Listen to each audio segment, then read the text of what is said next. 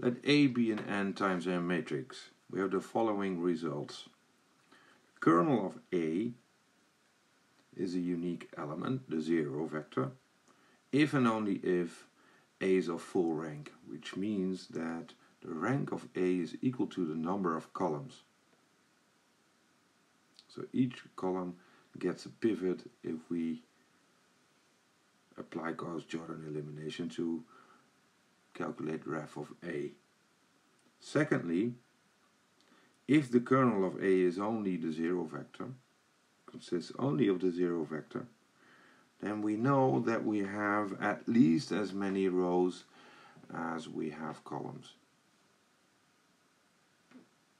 See? Well, if we have just as many columns as rows, then the kernel of A is unique, or the 0 element, if and only if A is invertible.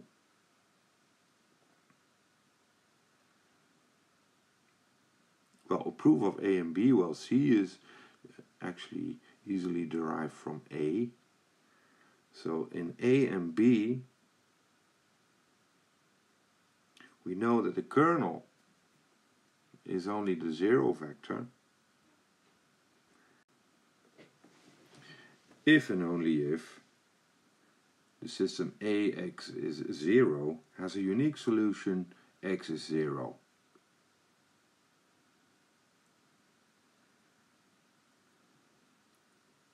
So now suppose that the kernel consists only of the 0 element, so we have a unique solution.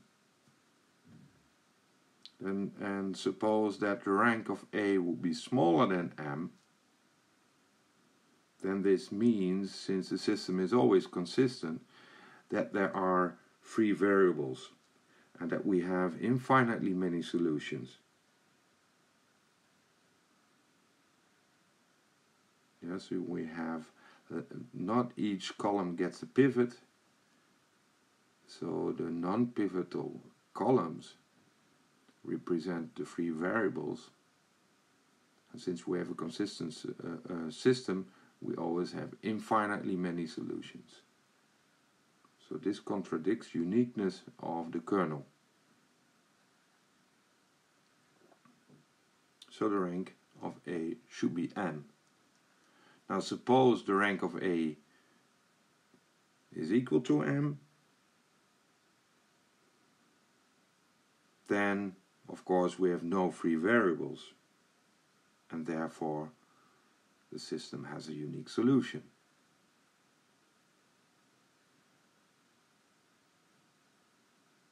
So this is basically the proof of A. On the other hand, notice that the rank of A is smaller than the rank of the rank of A is smaller than the number of columns and the number of rows, so it's smaller than at highest a minimum of m and n, so the number of columns and the number of rows.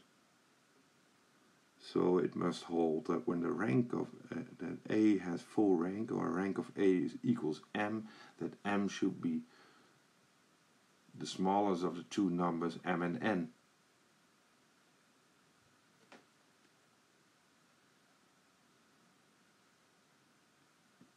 Well, how do we derive C? C is easily proved, since actually we have m is n, so if we calculate the ref of A, we would obtain the identity matrix. And if we obtain the identity matrix, A is the invertible.